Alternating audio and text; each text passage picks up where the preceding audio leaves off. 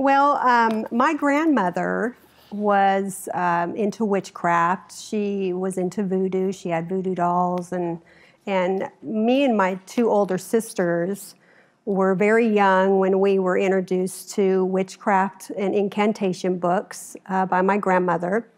And we would, like any normal child back in the early 70s, we were performing seances with our friends down the street. Hey there everybody, I hope y'all are doing great, and in this video we're going to dive in a bit more on the danger of witchcraft, and I'll be including real-life examples of people who dabble in these sort of immoral activities, which quite unfortunately is quite widespread in a world that has forgotten God.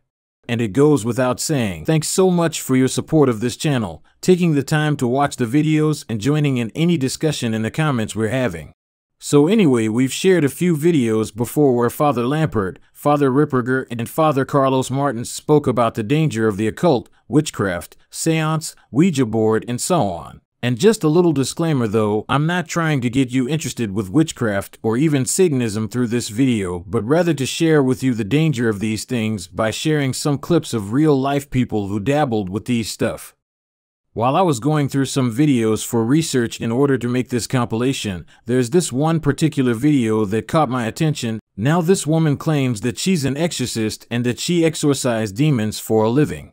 At the start of this one particular video, she even called on the Archangel Michael. It seems pretty standard, but not before she goes on sharing the methods she uses to perform the so-called exorcism. One of the things that I have to do every day is keep my vibration high. It is time to release this karmic connection.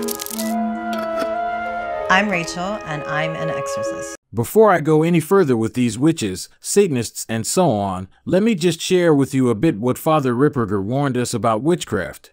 A great deal of work of the exorcists around the world is the result of trying to undo the damage of magic and witchcraft.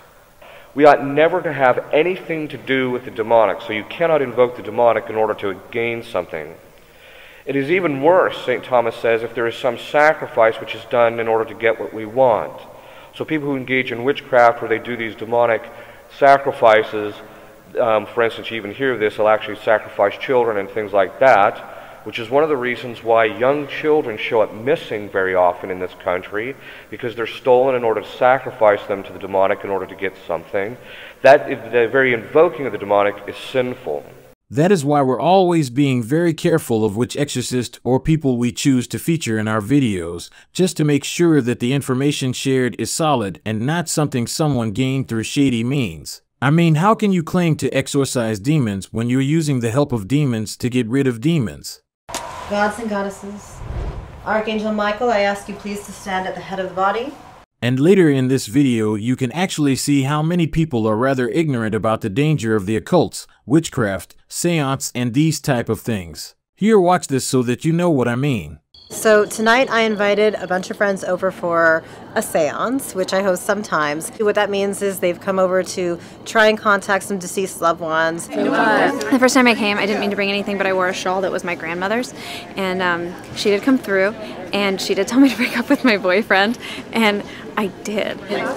I've never done anything like this before, so when the opportunity presented itself, I was like, sounds very interesting, and I also would love to talk to my grandparents who passed away. My grandmother came through. Rachel said that the person was telling her, like, I am not a white lady, and that's literally my grandmother. She's very much like, I'm black. She is saying to you that you have everything you need to do the thing that's in your brain, that thing that you want to do. You got to stop doubting that. That thing that you are like, I got to get there, I got to go there, you got it.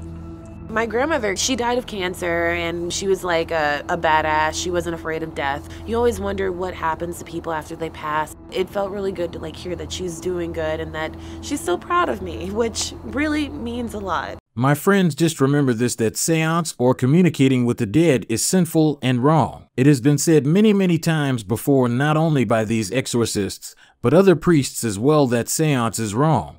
Let us make it very clear that it was not that woman's grandmother who sent those messages through that seance, but rather it was the demons who communicated with the group that night. Unfortunately, people who claim to be Christian, unfortunately, will blend occult practices into their faith. They may be going to church on Sunday, but then they're dabbling in the occult. It's like they they want to have their cake and eat it too, so to speak, meaning they're combining elements of the occult with their Christian faith. People may not fully understand that when they do that, it's actually allowing the devil to have some type of foothold into their lives. So I always say the best practice is, if something is contrary to the Christian faith, then people need to root that out of their lives. This is Julia Lopez, who comes from a family of 5 generations of witches, and Julia's story is a little heartbreaking because it was witchcraft that led to the death of her father, and according to her, it was the death of her father that became the turning point of the rest of her family turning away from witchcraft and turned towards Christ. Yes, so I basically come from 5 generations of witches. My mom was involved in it, my grandmother, my great-grandmother. So I think it goes more, but as far as we know, is 5, and then it ends in me. I cut that generational course. I always said it ends in me. It has to end in me, and that's what I have done. I broke the generational course from my bloodline. So according to Julia, witchcraft is basically when you are controlling and manipulating people, and it's basically through rituals and through things, which is an attempt of trying to control people with the help of the demonic.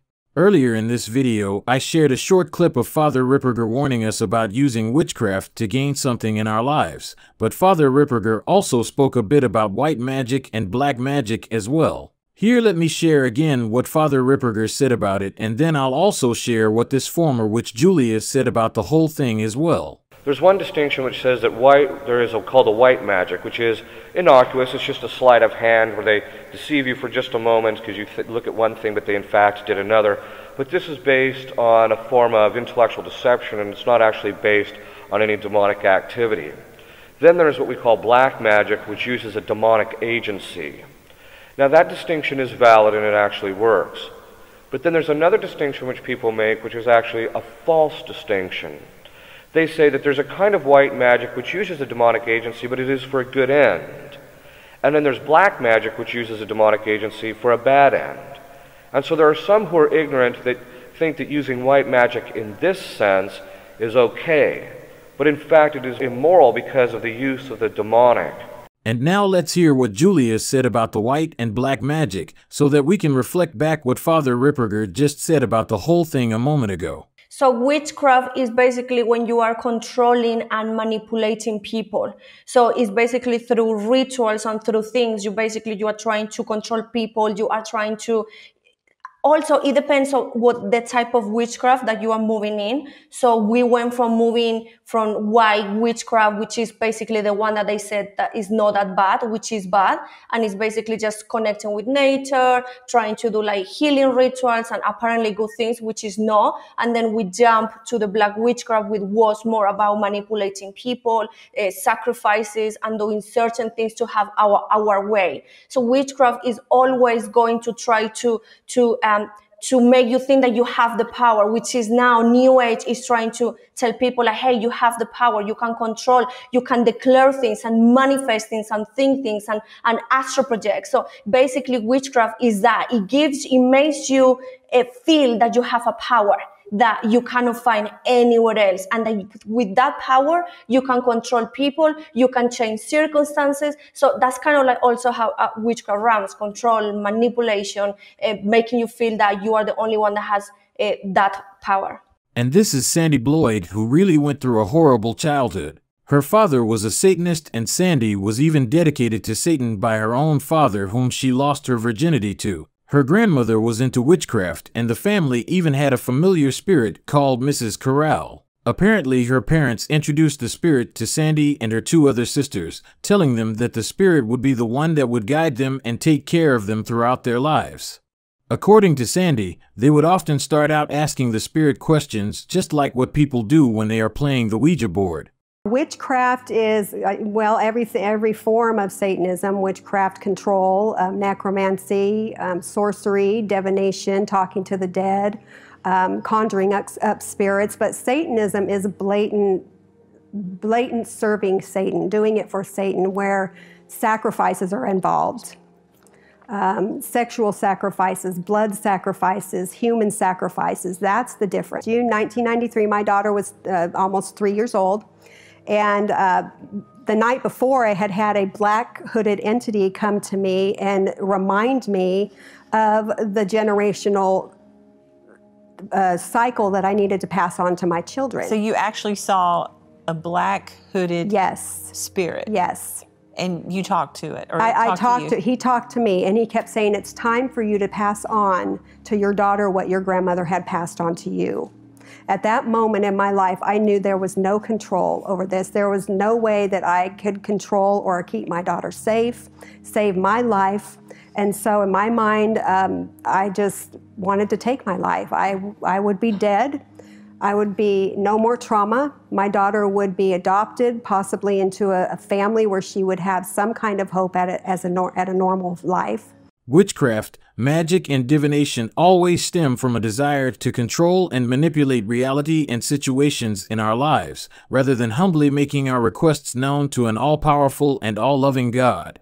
However, in a culture that has forgotten God, witchcraft can be attractive because of its grasp at power and control. We don't need to grasp at control or try to manipulate things, whether by magic or other means.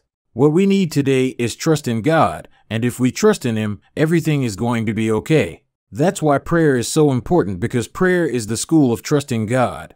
And also remember what Father Vincent Lampert always said during his lectures, that the best antidote to magic and spells for Christians is frequenting the sacraments. You can't stop someone from placing a curse, but as a Christian, if you are praying to God and going to Him, the curse will have no power, Father Lampert said.